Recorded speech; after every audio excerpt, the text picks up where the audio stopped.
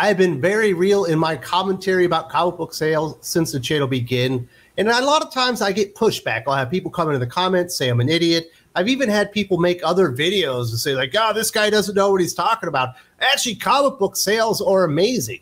They always want to reframe the argument. It's like, you know, DC and Marvel are doing great because My Hero Academia is really hot and Chainsaw Man is just really better than ever these days. Dogman is kicking ass, so therefore, you know, the Krakoan era of X-Men is actually really selling like gangbusters. Just some of the dumbest logic you've ever heard in your life. And a lot of these comic book show websites have held water for these people. And when I say these people, you kind of know who I'm talking about. And I do want to point this out. If I ever say something about someone directly here and make some commentary on the channel, that isn't a license to go out there and like instigate anything with those people. If they want to talk to me, they know where to find me.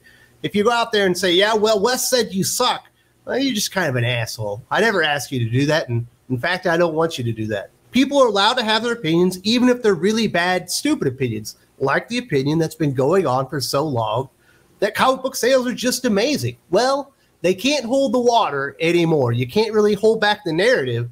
And I think we're about to see some cataclysmic numbers when it comes to the direct market. We know that the sales figures for all of 2022 are pretty much compiled now. They're starting to sort them out. You know, what does the entire comic book market look like? What do graphic novel sales look like? What's the direct market look like? You know, what do periodic sales look like? All that kind of stuff. And some of these websites are getting ready to distribute this really bad news by putting it out there gradually. So in the entirety of all the things that have happened within comic books in 2022 and just how bad it was actually comes to light, you're like, well, I kind of knew most of it, but they only told me like at little bitty increments, so maybe it won't seem so bad. I'm talking specifically about this ICV2.com article where they stated after 2 years of land office business. Does that mean landmark business? What does land office mean? Let me look it up. Maybe it's actually something. The government office recording dealings in public land. I'm going to say they meant landmark business. It was almost inevitable that a stratospheric rise in comic sales would come back to Earth. And comic sales are really just a mixed bag with three main prongs: new releases, graphic novels, and back issues. New comic sales have taken a beating over the last year.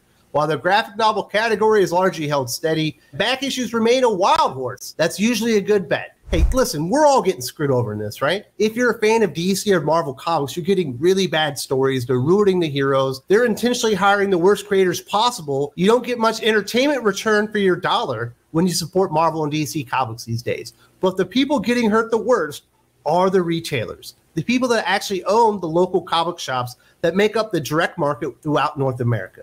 DC and Marvel have went out of their way to destroy their own fan base and run them off.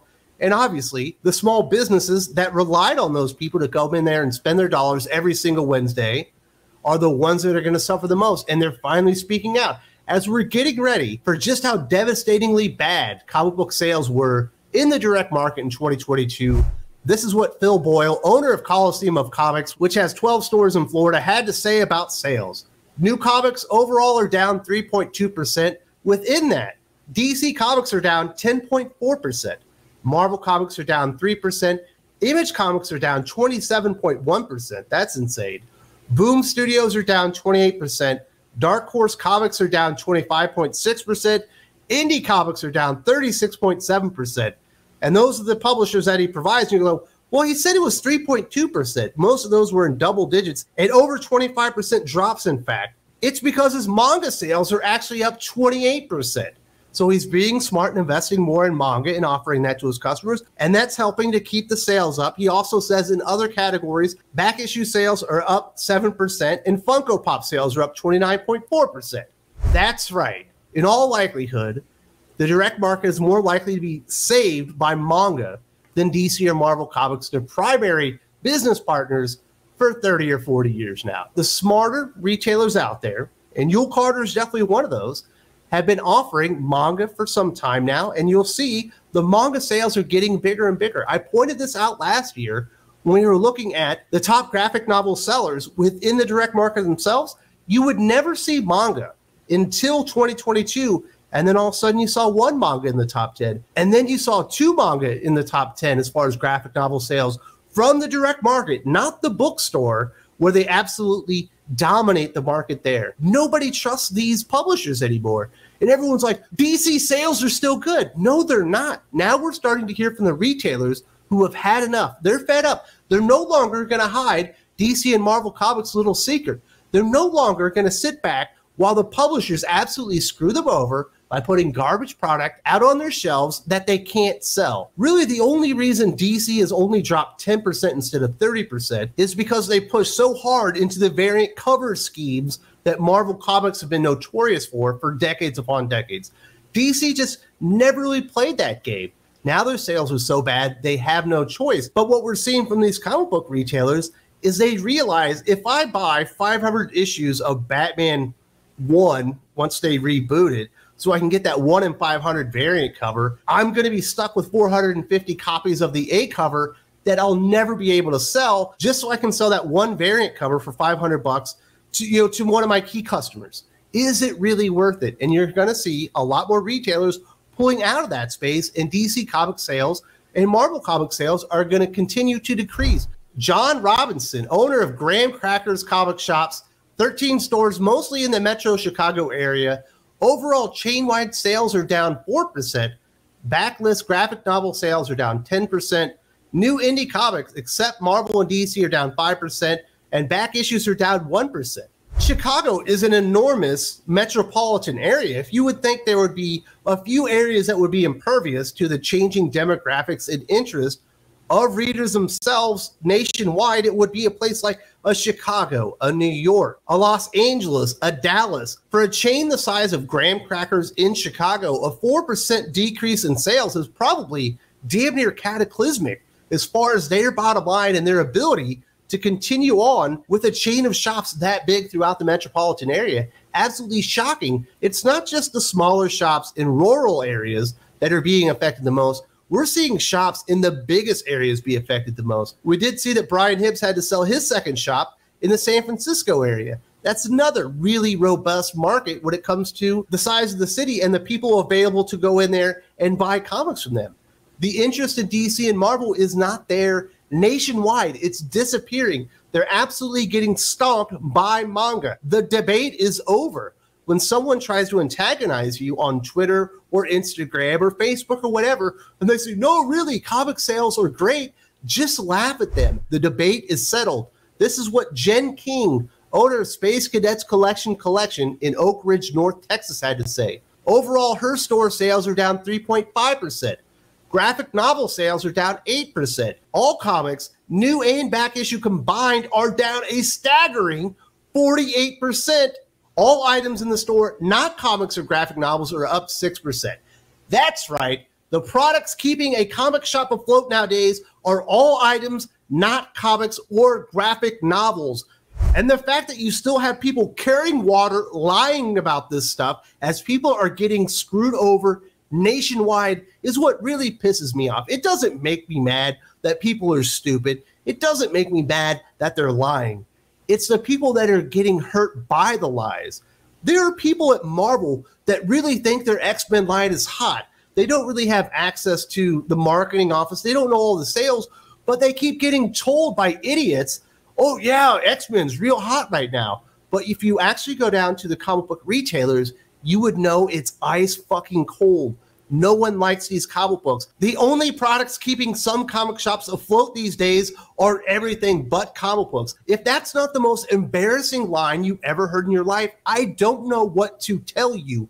But the comic industry doesn't have any shame. They'll never admit that they're wrong, even though the facts have been staring them in the face for years upon years. And it's even worse when you start getting outside the direct market, the specialty stores that have been the main sales generators for periodic comics. When we talk about graphic novel sales, the majority of those sales are actually in the bookstore market, where it's absolutely worse. Recently, there was a tweet out there where someone was pointing out the difference between the manga section and the comic book section in their Barnes & Noble, and everyone freaked out. There are like 8 million views on that tweet or something. According to NPD Bookscan data, manga takes up 53% of the graphic novels market where sales are concerned. It grew 4.1% year over year in 2022, while its next competitor in the market, juvenile fiction, decreased 1.4%.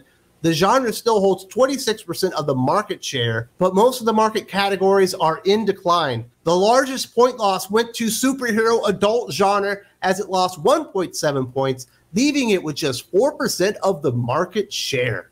Once people don't have to rely on DC and Marvel, they don't even think about them anymore because there's no interest in their stories. It's absolutely ridiculous. And the responses to that tweet that I just mentioned, there's some really ludicrous stuff. I do want to show two of the dumbest responses that I absolutely saw. One responder said, manga has been more popular than Marvel or DC comics in the West for decades now. So now we're going to change the narrative to manga has been outselling traditional superhero comics in America for decades now, which is an absolute fucking fabrication. I've went back and I've looked at the numbers. I've looked at them a lot. Yes, manga did overtake sales of traditional North American superhero comics about 5 years ago, absolutely changing history to fit their narrative because there's so much fucking cope around this stupid debate that is not a debate anymore. There are more comic readers in America today than there ever had been in the history of the world. They're just not reading the traditional American publishers like Marvel and DC Comics because they've dropped the ball so badly, yet everyone wants to keep making excuses for these guys even though they destroyed the entire fucking industry. Another really stupid take. As someone who reads Cape Comics, most of them are not accessible to casual readers, and that's the biggest issue.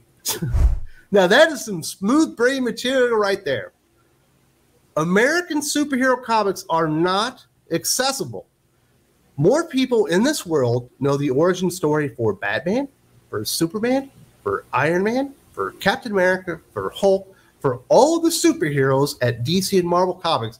You actually know who the superhero is, their powers, and what define them before you get into the comic shop. No other brand of comic books in the world has that kind of awareness when it comes to the characters and who they actually are. It's pretty easy to jump into fucking Batman right now. Now, I understand the story takes a lot of detours, and I do think they would be smart to make a Batman Volume 1 all the way up to a Batman Volume 1000, whatever. But I will agree there's an accessibility issue. It's not the content. It's not the heroes. It's not the stories of the past or whatever. They just aren't fucking accessible because DC and Marvel have dropped their digital strategy so bad.